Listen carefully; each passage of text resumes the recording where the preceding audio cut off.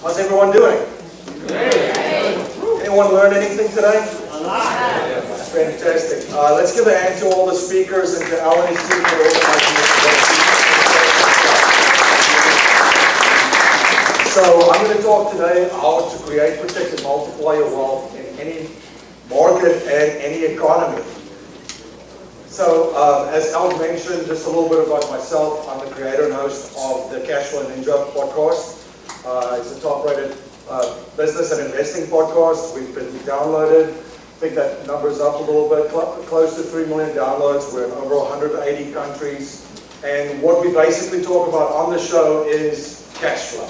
Everything cash flow. How to create cash flow from real estate, how to create cash flow from commodities, businesses. We cover crypto and blockchain assets, and we also cover, of course, paper assets. And then, as Al mentioned, I'm the President and Chief Wealth and Investment Strategist at Producers Wealth, where we help entrepreneurs and business owners create, protect, and multiply their wealth in any economy. So just a little bit about the show. It started as a passion project, really. The first microphone I bought was like a $25 headset. I never knew what it was going to basically turn into, but I've been very privileged to interview guys such as Robert Kiyosaki, best-selling author from Rich Dad Poor Dad. Anyone else had a purple book moment in here? Read the book? Sorry, my accent again. Purple book moment. So, I live in Newtown, Pennsylvania, across the river with my beautiful wife Megan and our kids Christian and Josephine, but it's not a Pennsylvanian accent. So, originally from South Africa, I came here in 2001 with a backpack, another duffel bag, a sense of humor, and I guess a sense of adventure. I had Grant Cardone on, and Jim Rogers. I was honored to interview Dr. Ron Paul, presidential candidate. Kevin Harrington from the Shark Tank. Any Shark Tank fans? Okay, and Russell Brunson, which everyone is probably starting to realize who he is. His company's ClickFunnels. It's one of the fastest growing SaaS companies without any venture capital funding. Anybody read this book? Familiar with this book? The one thing, right? The core idea, and usually it's just a core idea positioned in a certain way. Look at Elrod, right? Fantastic guy, changed my life, but inspired people by telling them to wake up early, right? Great book. This is the same thing, the one thing, the surprisingly simple truth behind extraordinary results. So I'm going to start talking today about also the one thing, the surprisingly simple truth behind extraordinary financial results.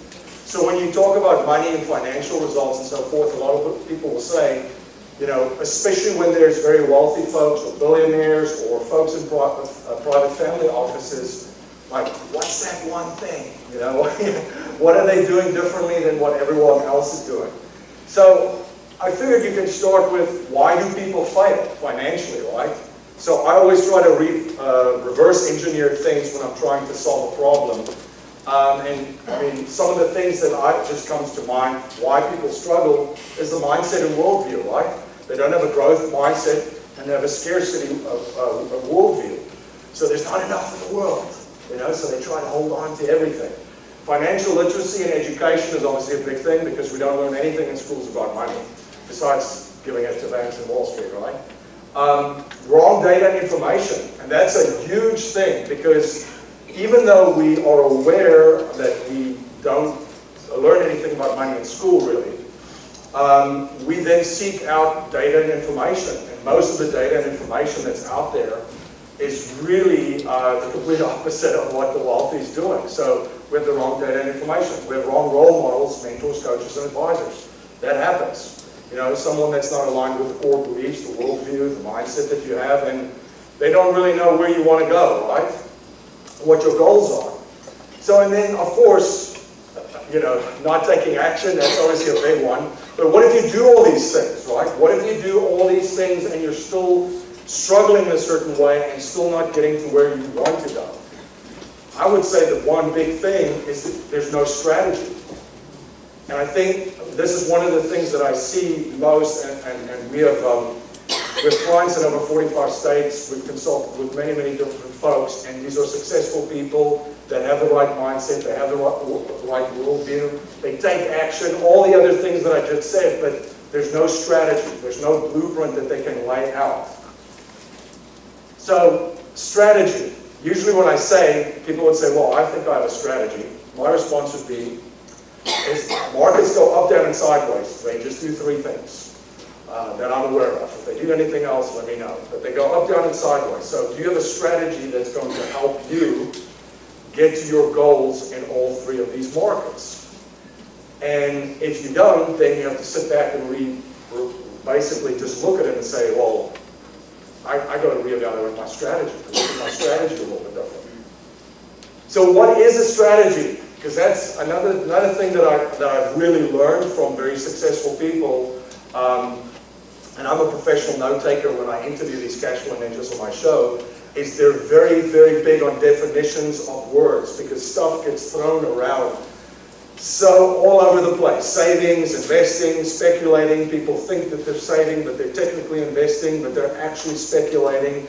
So let's nail down what's a definition. So in the business dictionary it says, a strategy is a method or plan chosen to bring about a desired future, such as an achievement of a goal or a solution to a problem.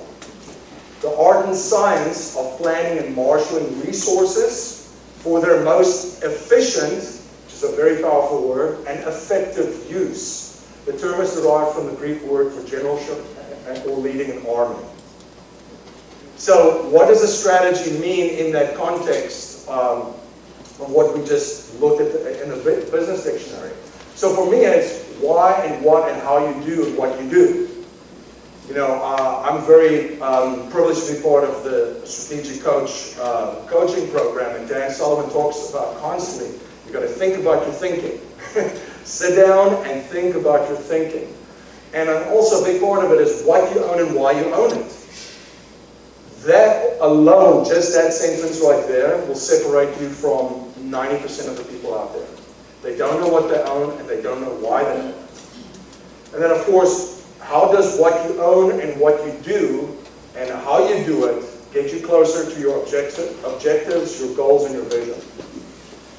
So that's kind of when I think strategy, when you develop a strategy that's holistic, that includes everything, not just different pieces, which I'll get to in a second from a mindset perspective. This is kind of what I look at when I look at strategy. Any golfers in the room? Any golf enthusiasts? Okay, I'm originally from South Africa.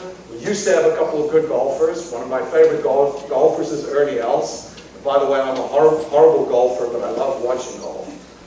And the one thing about Ernie, if you're not familiar with Ernie, he's a two-time US Open champion. He's won the British Open twice too, or the Open as they call it over there. And the big thing about Ernie is they call him the Big Easy.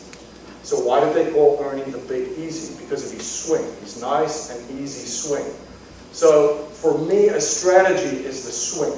It's the picking up the club and swinging the club. And that's the focus of very wealthy and successful individuals and folks that I've been honored to interview. Where the majority of people focus is the golf clubs, the product.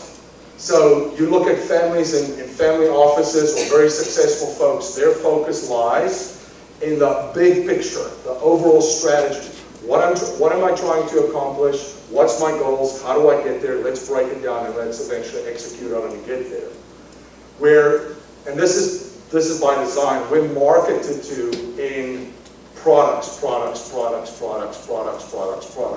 You look at any commercial, you turn on any TV, you go onto any website. So it's very, very product focused, where the big holistic picture is more about the strategy than just the product itself. So there's a couple of golf clubs in a golf bag. The last time I checked, they use them all over the course, but the swing stays the same. The overall strategy stays the same. And I know we're not going to get too technical. You do have a different swing when you have a putter than a driver. I get it. But bear with me for 1 second. Anybody seen this before? Okay, the Cashflow Quadrant. This is one of the best books, actually. I think this is probably Kiyosaki's best book for me.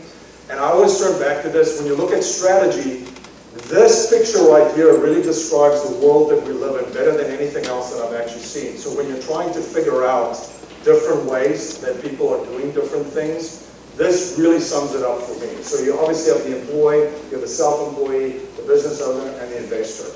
Everyone starts basically in the E quadrant. They go into different quadrants. There's many different ways of doing it.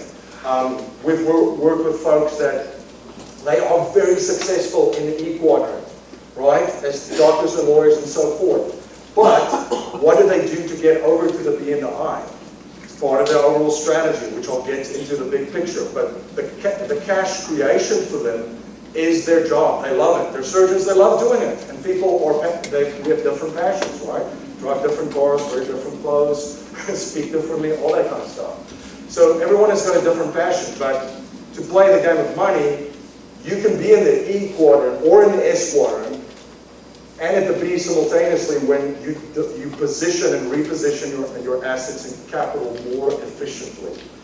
So what are the strategies? The employee strategy, you know, education, they go to high school, college, universities, postgrad, they work for a company, an employer, they're trading time for money, they invest their resources, their time, their unique abilities, skill set in the company. Nothing wrong with it. Again, it's just the different places in the world.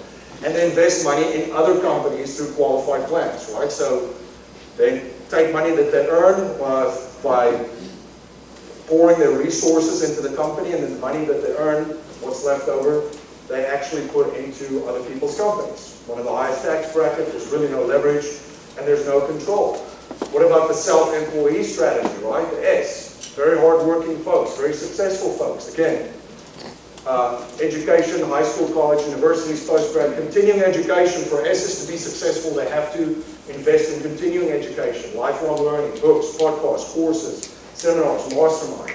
They still own a job, so they're still trading time for money, but they invest their resources into their own company, right? So they invested in themselves, their time, their unique ability.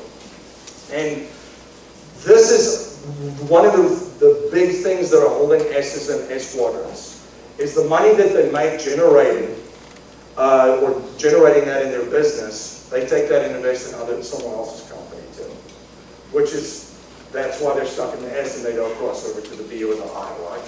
Which is one of the big factors. One of the biggest things that we see that hold business owners back, and by the way, every single person here is a business owner. You are a business. As Jay-Z would say, I'm not a businessman, I'm a businessman. So all of us, we're individual businesses, right? So the biggest mistake that sometimes business owners, we do make by not growing our own business is the money that we generate through our unique ability and our value that we deliver to the world. What do we do with it? Instead of investing it in our business, we're investing it in someone else's business. And I'll get to where there is a great crossover for that and time to do that. Still not a lot of leverage, still not a lot of control. The business owner strategy, education, you know, whether it be high school, colleges, university, postgrad, still lifelong learning, books, podcasts, courses, seminars, masterminds, mentors, coaches.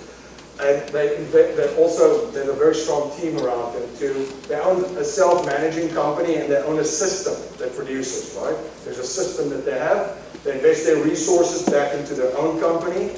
And where do they put their money? They put it back in their own company and in their own investments, right? So, and they invest in themselves, obviously. One of them is more tax favorable than the other two, the right side, obviously, and a lot of control and leverage. So that's the big difference sometimes where S's are stuck and then they don't cross over to the B, because the money, they create that machine and all of a sudden they give it to someone that, you know, that they don't have control over it, like I said earlier, and they can't really go back and grow that more, bring on employees and expand and grow their business. The investor strategy, this is, by the way, just like I mentioned, very high income earners that are at ease, they love it, they're passionate about their work, they can cross into it as an I, right, as an investor. So same education, they have freedom of time, relationships, purpose, and money, because they're investing for cash flow. They invest in a system where their money is working for them. Hands off money working for them. So if you're flipping houses or wholesaling, you're still an E. You're not an I, right? Because it's not in a system that is generating money for you. Your money's just working for you. You still have to use your unique ability and your touches and your efforts, your time, your resources to create that.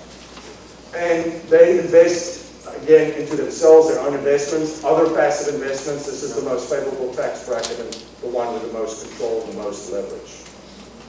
So one thing about the financial media too, and this is the casino, I would say 98% of most of the advice that we're getting is the complete opposite of what actually the folks, the corporations that are part of it are doing themselves. And I get to what they're doing in a second. But I would say, yeah, 97 to 98% of this. And these guys, their goal is to lure you back into that casino. You know, there's bottle service at this restaurant, at this table, come on in. Free room upgrade, right? We'll give you a couple extra bucks. They need to get you back into the casino. So people would then say, okay, you see, then what is the best investments? Because that's the number one question that people usually ask, right? At a water cooler or in a coffee shop or wherever folks are, you overhear people talk about money and it's, you know, this is a good mutual fund, or this is a good ETF, or what's a good investment these days, and so forth. So our philosophy and what we teach is this is the best investments and this is the number through which you should be investing at all times. Your number one and greatest investment is yourself, because you are the asset. That's it, you're the asset. So when somebody says, I have $10,000, what should I do with my money? You should be growing that asset. You should be pouring that money into the asset and develop that asset through getting a high income skill set, increasing your value to the world, learn something different. So that will be your best return. The $10,000 that person had that asked that question, that would be their greatest return, bar none. Relationships, right? No man or woman is an island. So we need people to help us accomplish our goals. And we're pack animals, yeah? We're a strange species, our humans, us humans.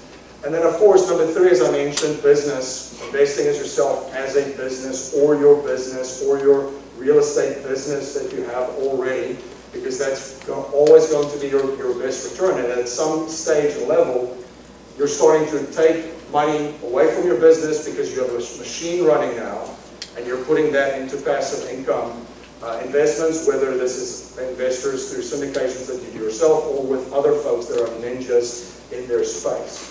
We prefer the model to partner with folks that are crushing it in their particular niche and not just doing everything ourselves, right? Focus, stay in our lane, grow our business, keep the money machine going, and then the capital, then find qualified folks that will help you develop and grow that money. So, because we're all in the business of multiplying capital. This is just a quick formula that I learned from a mentor of mine that completely changed my life, that I share because it was so powerful. It's your mental capital times your relationship capital will always get your financial capital. So breaking that down, I would say the investment ladder, as I call it, of where we're investing. So developing yourself, your mental capital, I have $10,000, what do I invest in? Boom, there you go. What do you listen to? Your podcasts, books, courses, seminars, all that. Develop that. Because if you develop that, and you develop at the same time your relationship capital, you go to events such as this, you meet like-minded folks, you go to meetups and so forth, before you know it, the other one will take care of itself. I think a lot of folks focus at the end and neglect the first two, and then they wonder why, what are they doing wrong? What is the thing that they're doing wrong? So the strategy for any economy, as I mentioned, so what is part of a strategy that we have to have in place that could weather ups, downs, and sideways, right? Because there's market cycles, there's asset cycles. How do we build something? How do we position ourselves? Well, the first thing is you have to have control, right? And you have to determine what level of control you want.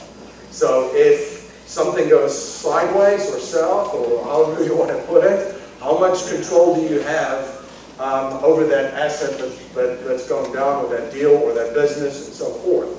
Alignment with unique ability. This is also like one of the biggest aha moments that I had. There was a client, or still a client. There's a client of ours. He is an absolute ninja with buying practices, medical practices that are struggling financially. He's got a team, he knows the business better than anyone else. He takes it over, he fixes it up, and then he buys the real estate, and he has the asset, the business, and then sometimes he just sells the business. He's getting cash flow from the real estate, right? So someone like that coming in and saying, you know, I don't want this money, I just want to put it in Bitcoin now, which was a conversation. I'm like, well, that's away from your unique ability. You're putting $1 into an ATM and it's spitting out 100 right now.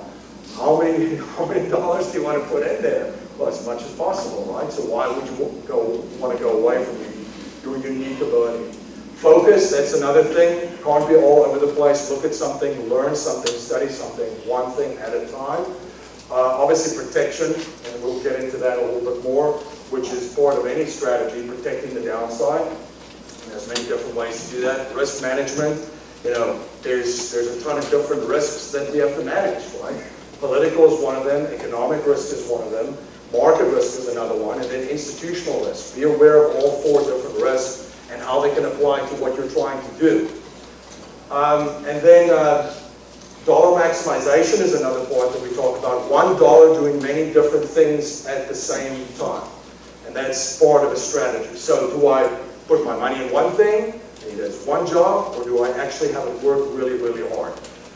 I'm going to end off with efficiency on this one. And I put it at number 7, not because it's the 7th most important thing, because I just want to spend some time to talk about it. This is the one lesson that I've learned too from someone that I became friends with in the family offices. This was one of my big aha moments a couple of years ago, where he said, hey, MC, do you want to come and just see what we do for some of these folks? Now, family office, if you don't know, it's almost like a wealth management company for a family, taking care of the family's finances. You know, they could start at $100 million net worth. Some of them will take families for $250 million. So they have all advisors under one roof. So they have their CPA, their insurance guy, everyone is under one roof, because if your CPA is not talking to your asset protection guy, there's a lot of zeros behind that mistake. It's not just, oh, there's a couple of $100 that we lost now. No, there's a lot. So they're under one roof. So I was jumping up and down, just like a 5-year-old, or like a 2-year-old that I have. He's also very excited about things. So I just wanted to be a fly on the wall and just soak all of this up, like, what do they do? And one of the things that was a very big aha moment for me is, what most people do is, they have their money, right, and they take 10% of that money, whether they put it in a vehicle, in a retirement account, or whatever, but 10% of that money, and then they try to create a return on that money and multiply that money. 10%. That's the strategy for the majority of folks, right? What these families are doing is they're looking at everything. They're looking at not just that 10%. That's actually in the order of importance. That's down on the totem pole for them. The order of importance is efficiency, holistic. Look at that. And he said to me, MC, just think about it. We cut their taxes down 20%, what this family is generating now in their businesses and their investments and how they're positioned. Where are you going to get that return anyplace, anywhere, if you look at it over the next 5 years, next 10 years, next 20 years, next 30 years, and so forth?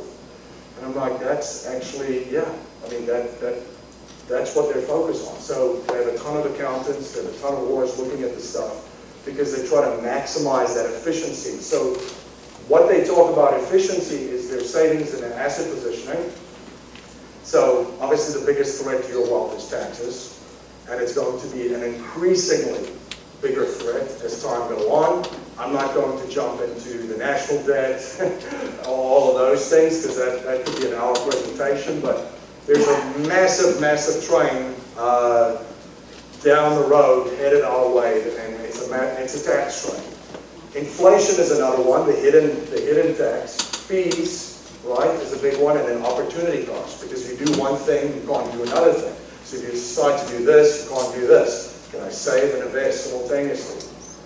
You know, so there's a trade-off. What's the opportunity cost? What's the opportunity cost of putting money in my business and growing that? Or do I invest in something now that's providing cash flow? And then, of course, from income, we've already went through that, where the most efficient income is coming from. So if you know that the I quadrant is the least taxed out of all of them, that should be your main goal, should be that's where your income should be coming from, right, during retirement. So you want to position yourself so that there is a close to tax-free retirement as possible. This, I'm not going to go too deep into this, but this is just a picture of a holistic vision. If you want to take a picture of this, where we have efficiency, risk management, control right at the bottom. Estate planning, the family constitution, another tip that I picked up from family offices, where the family actually has a statement of purpose. So they write down everything from their core beliefs, what they stand for, how they operate, what are their principles, their values. And that ties into legacy, because we want to create stuff that other people find valuable. We want to keep creating, but we also want stuff to keep on living long beyond our little life on this spinning ball of dirt, right? And then we've got protection, which is a big part of protecting our assets, protecting your income. And in the middle of the triangle, you know, we talk about wealth insurance, gold, silver, production, which is us, the asset, liquidity, which we get to where you park your money. We talk about income, cash flow, growth, and then speculation is that big one. So I always say, you know, if you're going to buy that Bitcoin, do you have all the other things in place for it? And then you also have to determine, when you set a blueprint for a strategy, where am I now, where do I want to go, and what are the levels, what are the targets? I want to be financially free. What does that mean, right? Great marketing piece. Probably a lot of people will click on those Facebook ads, but what does it mean? What does financial freedom mean? So we talk about getting security first, you know, getting financial security in place, and that's your savings, that's some wealth insurance, so at least 6 to 12 months of savings to have that in place, cash, and then having some gold and having some sort of financial independence is when your cash flow exceeds your expenses. So if your living expenses are $10,000 a month and you're making over $10,000 a month from your cash flow, from your investments, you're economically and financially independent. Financial freedom is another one where on top of that, we just times it by 3 right now, basically, or your independence number, because at that stage, money isn't or is a determining factor when you're making decisions about doing something. And then financial significance, you know, what does it look like when you get there? Now what? I've done this. Do I give back? Do I share my journey? Do I mentor other folks? So that ties in. And then we build systems around it where we have production, liquidity, which we'll get to, income growth, and then obviously our legacy. So this is a lot of what we talk about. And this is how you build a system within your overall strategy that's holistic. So as a businessman or woman, what does businesses do? They multiply capital. We're in the business of multiplying capital. So how do we multiply capital? And we keep it very simple. You know, you've probably heard you've got to make money, you have to protect money, and you have to multiply. It's very simple game. We just call it cash creation, cash capture, and cash flow creation. So you first have to create some cash, then you have to protect that cash in a vault. Right? Because there are storms, there will be storms, there will ever be storms. You know, we're not in the prognostication business. It's a tough one. So we want to be ready for what's coming. Kenny McElroy, anyone familiar with who he is? He's a rich dad advisor, a real estate, big real estate syndicator. He always talks about that the business creates the liquidity and the real estate creates the wealth. So I cannot say it better than that within the system. So to touch on this quickly, cash creation is your business, we don't have to go into that, developing your business and generating that cash machine. Cash capture, we talk about cash flow recovery, which is how efficient are you? And I'll make available this book, the cash flow order book that we did, which I'll share. There's a link that you can download it from. We had a client that recaptured $1,000 a month. Just from working through that of things that you can do to free up cash in your own economy.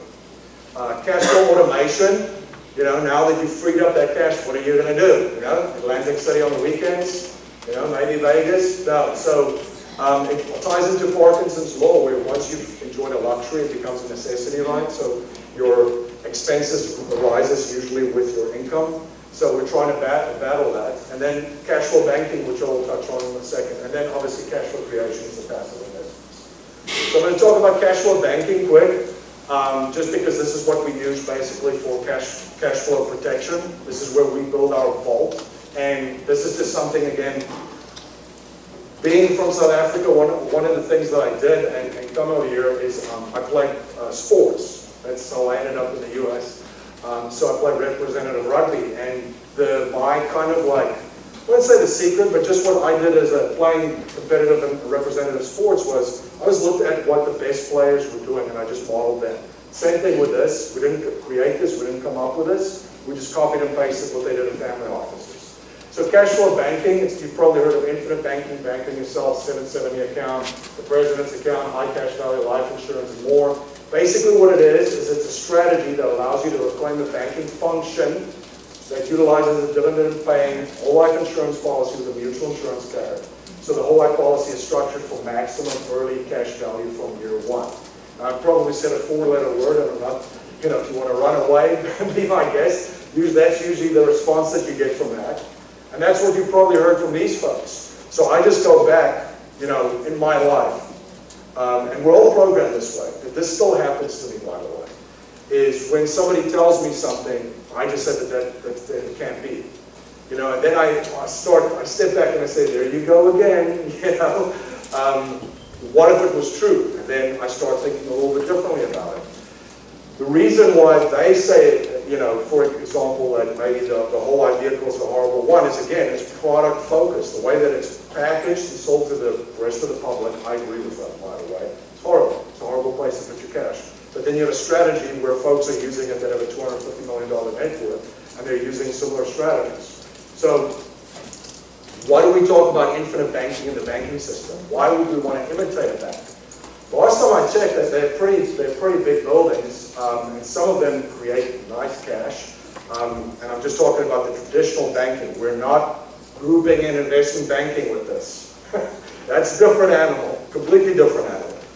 But this is essentially the business model if you really want to break it down. And by the way, we're not going to talk about fractional reserve banking. We're not going to talk about reserves. We're not going to talk about investment banking. This is just purely the deposit banking model back in the day. So on the one side, you would have a depositor. We put money in a bank. We get something. We used to get something for it, a percentage. Now you get, online bill pay, I guess, or something to that effect. And then there's a lending side. So the bank gets his money from the depositors, and then he lends it and borrows it out to folks that need car loans, real estate loans, school loans, business loans, or for whatever that fact. So how does this model work? So let's just say you put $10,000 in a bank. You are the depositor, and the bank pays you 1%. You get $100 for it. But at the same time, they take that $10,000 and maybe give it to a small business, and they charge them 10%. And people would say, that's a pretty good deal. It's a spread of 9%. It's really, really good. But if you think about it, the only money that the bank had in this transaction was the $100 that they paid out on interest. So their return on that, this very basic, simple model, they made a $900 profit, which is 900%. So that's just kind of very, very, like I said, very standard and basic. But I just wanted to share this because this is what folks are doing in their own economy, using different assets and integrating it, not just the product, a whole strategy. You can do a similar model in your own economy, and we do. We do the same thing. So why do we use that chassis? Infinite banking, this insurance carrier that's a mutual insurance company. They've been around since the mid-1800s. They've weathered the storms. They're not in the casino. They're completely outside of Wall Street because you have full use and control over your money. There's also a lot of flexibility, how you fund it, how you take your money out of it. There's immediate access and liquidity through policy loans, which I'll get to in a second. There's guarantees on principal and growth, right? So your money's guaranteed and there's growth in it. I like guarantees, The wealthy blueprint that I copied, those folks like guarantees as well. Dividends. As a shareholder in the company, you get a dividend. It's not guaranteed, but some of them have paid them since 1847. There's tax-deferred growth and untaxed distribution, so it's a tax-free bucket. This permanent insurance product. So if you know that there's a tax train coming down the line in 10, 15, and 20 years, would you want tax-free income then, or would you want to wait and figure out if you're going to pay taxes or not, or what the tax rates are going to be, who's going to be president, who's going to be in Congress, all that stuff, right? The first thing that I do with sports, when I coached it as well, is you want to limit and reduce the impact of unknown variables, or variables that you're aware of. You're aware of taxes. There's other ones that you might not be aware of. So that's where you're, double teaming, putting two guys to play defense on another guy to control that known variable, and then also plan for the unknown variables when you're working out a game plan. Same thing with money. So down the line, 10, 15, 20, 30 years from now, what does taxes look like? Do you guys want to pay taxes in it? At that stage, I definitely don't. There's no contribution and distribution limits, so this is not, they'll underwrite you for whatever your net worth is. So that's the only thing that might come into play, income and net worth. Otherwise, there's no legal limit. It's a private contract, asset protection in some states, flexibility in funding. Like I said, access payback, funding continuation if you have a disability. That could be worked into a contract, so if something happens, for example, that I can do what I do, which is talking quite a lot. But if that would happen, then that would be taken care of. And there's a death benefit multiple of an account value. Income tax free to beneficiaries. That's very nice of transferring wealth through and creating a legacy. So that's why they do it. If this is a little bit, because I know you guys have been drinking from a water fountain or a water hose, right? And I'm just adding to that. Think about the strategy of how to collateralize assets, because this is what the ultra wealthy do. Dollar maximization. $1 doing many, many different jobs simultaneously. And I broke this down very, very basic. So, and there's a couple of ways that you can do this. For this, I said a CD. So in the 80s, and I think it was the 70s, right? In the 70s and the 80s, banks would pay almost double digits interest on CDs, right? Apparently that happened. It was pretty good. So all you had to do is put $100,000 in a bank account, and a CD in the bank, let's just say, paid you 10% on it. So someone would go to the bank and do that. That same person would go back to the banker and say, Mr. Banker, I have $100,000 in a CD here. Can you give me a loan that's secured by that CD? What's the banker going to tell you? They're in the business of lending money, and they've got collateral. So they would say, yeah, you can do that. I'll give you 90% of the money that you put in at a loan, and let's just say I'll give it to you at 8%, right? And then someone would take that loan then and invest in this case, real estate at 15% cash on cash. And the profits from the real estate pay back the loan that they have and paying that loan down. That's how you collateralize assets. So your money in a CD growing, okay? Guaranteed, contractually guaranteed. You have a loan, which is efficient if you negotiate it properly, and you use that and leverage that to buy real estate, another asset now, that generates cash flow that pays down the loan. So all of a sudden, I'm not even touching on the real estate, your money is doing many different things simultaneously. When I looked at strategies like this, there's quite a number of them. Asset-based lending is one of them, just off the top of my head. You can, if you have a stock portfolio and certain stocks, you can get a line of credit or a loan secured by that stocks.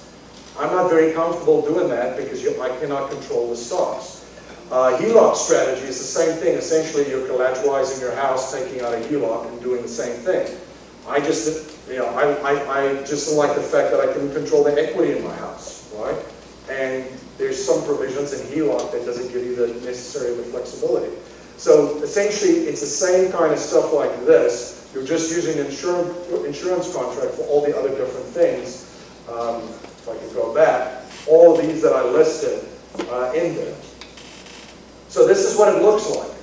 I like pictures. So you put your money into this vehicle. This is where you keep it. This is where you position it because of the dividends, the tax-free growth it guarantees. You leverage it to buy the investment, and the cash flow pays the policy loan back because you've collateralized the cash that you put inside this policy. So we're in the business of multiplying capital, and again, back to the model that we do. We create cash, we capture it through protection, putting it in that vault, and then we leverage it to create a cash flow through passive investments. So this is just a quick way that we've done it with real estate. We have a client that they've purchased 5 properties now in 2 years, just doing the exact same thing I'm showing you. So they would set up their policy, they would leverage the money as a down payment for the policy, because they do it through turnkey real estate. And then they would get the mortgage for the property, the cash flow pays back the policy loan, and when the cash value becomes available again, as they're funding premiums, they just do it again. Rinse, repeat. And you can do this over and over and over. This is why it's called infinite banking. So this is the combination between the two, and I'll just go through this because my ideas, or my concept for today's discussion is I just want to give you the big picture and leave some ideas with you that there's different ways of doing things. This doesn't have to be your way. I just want you to think about your thinking, as Dan Sullivan would say.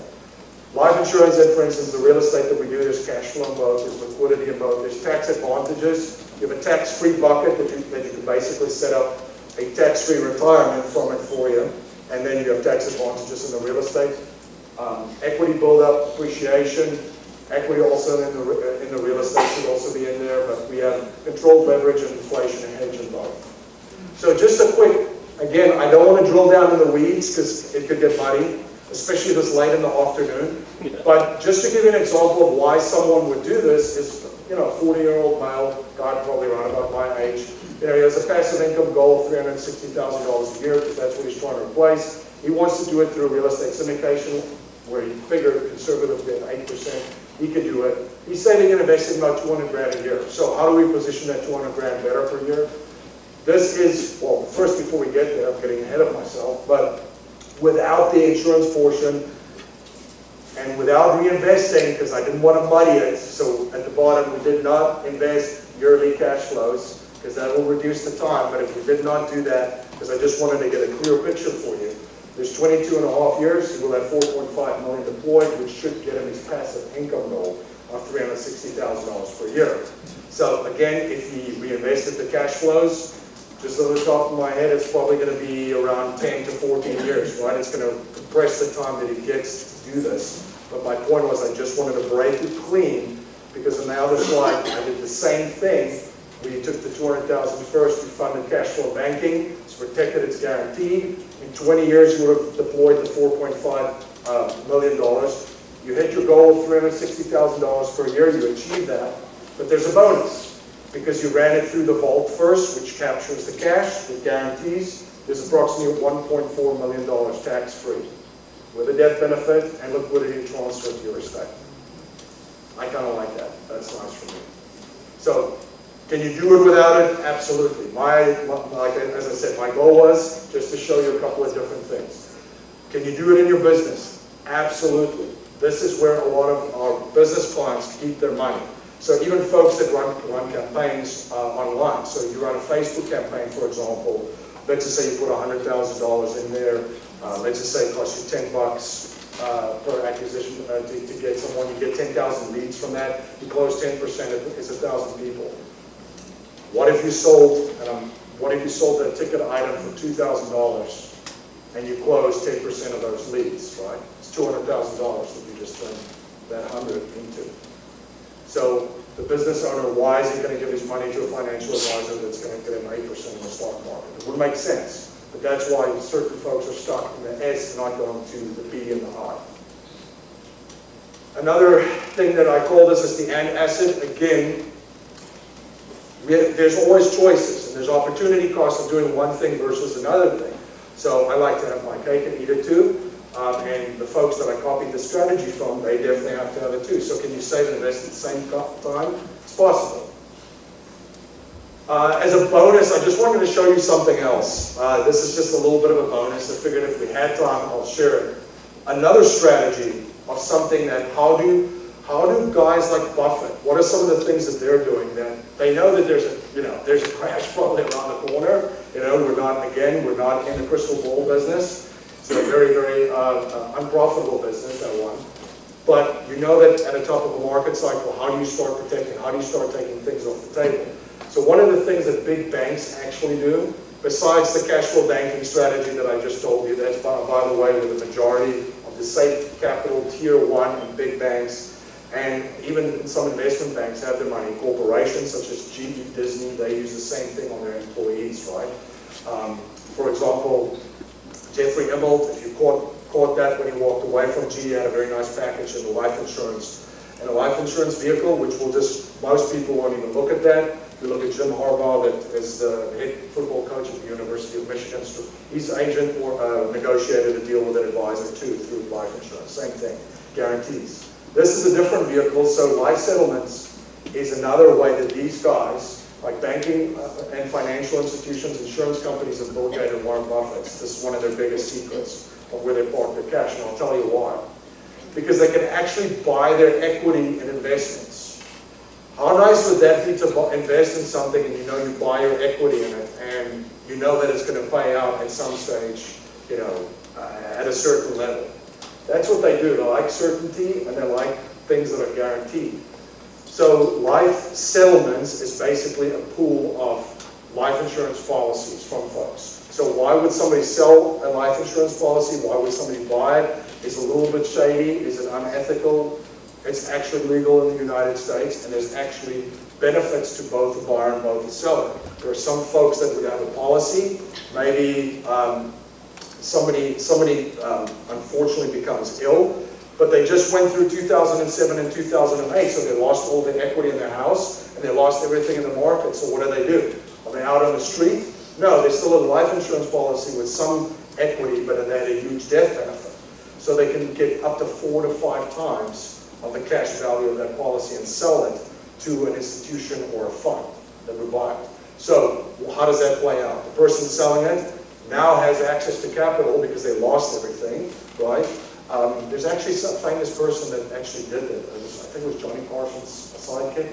Is that Ed McMahon? Yeah, so he was actually in the news with something like that.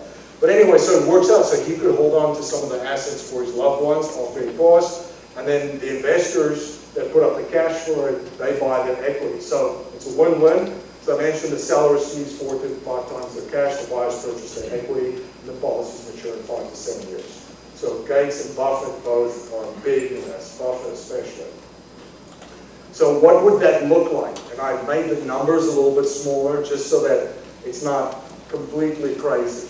But let's just say, for example, that, you know, the death benefit that someone would pay out is $160,000 and they invested, you know, $100,000. So obviously they bought their equity, right? So if the policy matures in year 1, the return is 60%. If it returns in year 2, it's 30, you know, 3, 20, 15, 12, and 10. So on average, these folks get 10 to 12% basically on the payout. So it has guarantees for them. It's completely out of the markets. It's not correlated. The only thing that it's correlated to is Forex. It's in US dollars, right? But it's not in real estate. It's not in stocks. It's not in bonds, mutual funds, none of that stuff.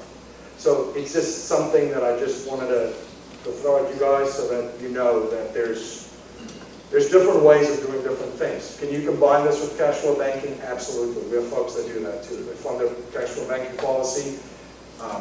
And it's actually folks that work in very risky environments, meaning when they're either traders or they're on Wall Street already, or they're in the medical field where, you know, I get a phone call from someone and say, MC, I just don't want to worry about my Apple stock when I'm about to step into the open heart surgery. So that's not nice. I like to focus on the person that I'm trying to help. So what would they do? They would put money in a vault, cash flow banking, they would leverage it, they would put it into something like this.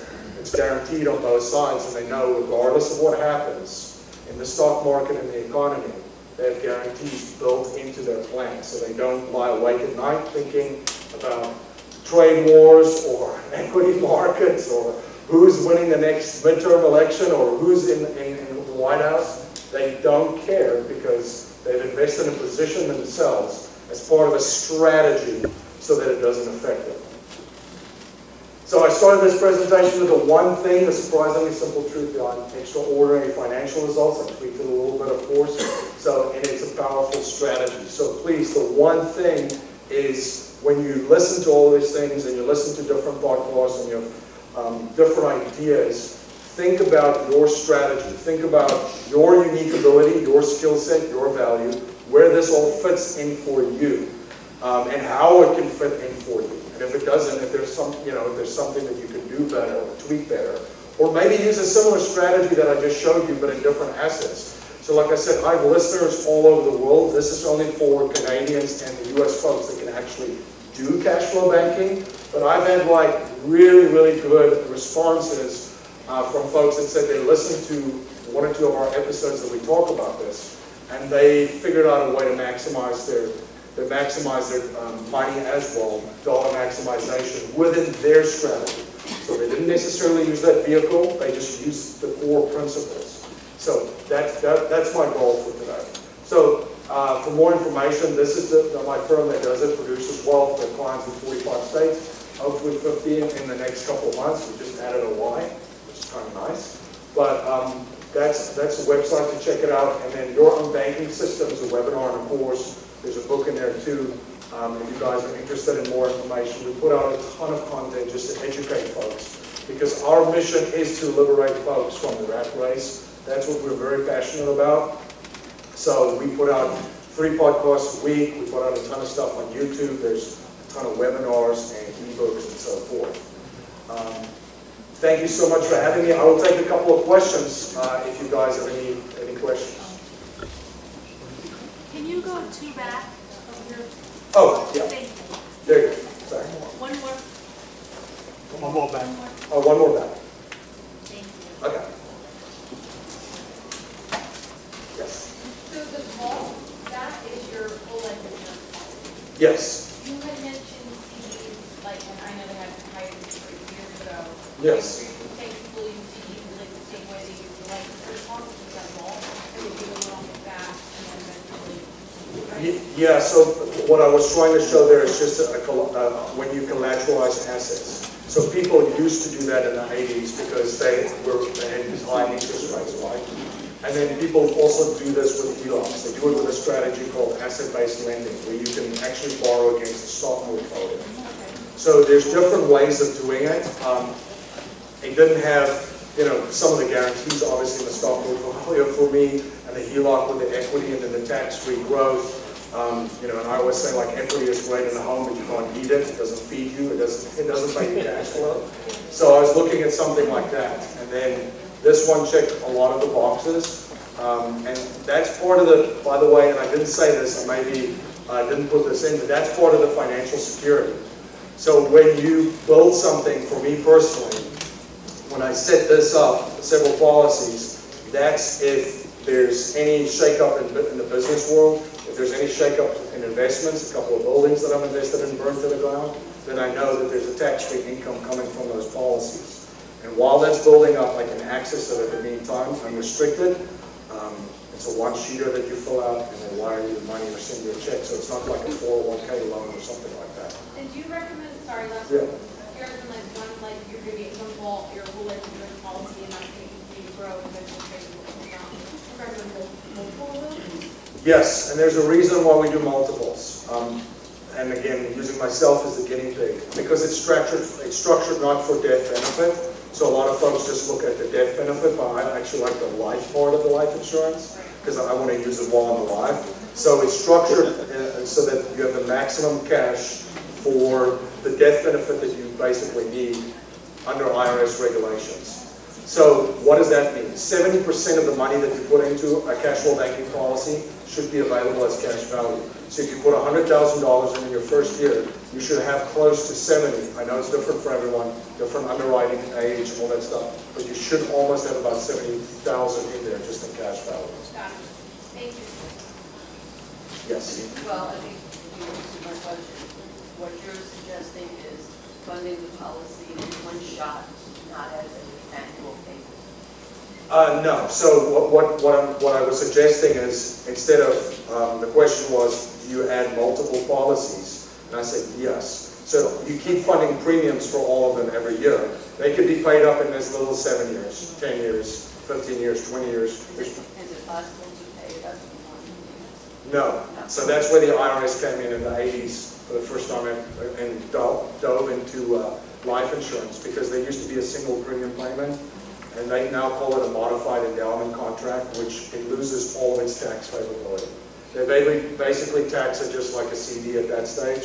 So that's why you have to structure it in a certain way that it's maximum cash value, but you still have a death benefit. So you stay into it and you fund it over a number of years. So to tie into that, we have clients from different ages all over the place, right? So someone would say, would this work for anyone? Everyone is a different situation. You can look at it, but if someone's young or someone is in their 30s or 40s, their prime earning years, or 50s, or someone's getting ready for retirement, there's different strategies. Because when you're young, you have a lot of time, but you don't have a lot of resources yet. When you're in your 30s and your 40s and your 50s, you're starting to, now you're hitting your prime income earning years. And then of course, then you hit your retirement years. There's different strategies and different ways to set it up. Another thing about laddering policies is at a certain point, a company will say, you know, they can only underwrite a certain amount of money. But what happens if your income increases significantly?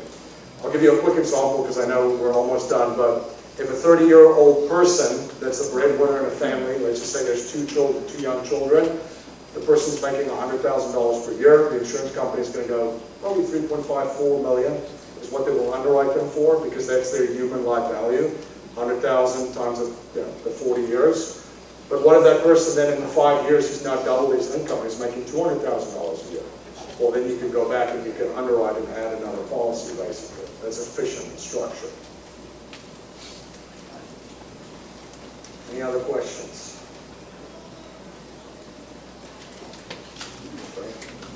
All right, you guys have been great. Thank you very much.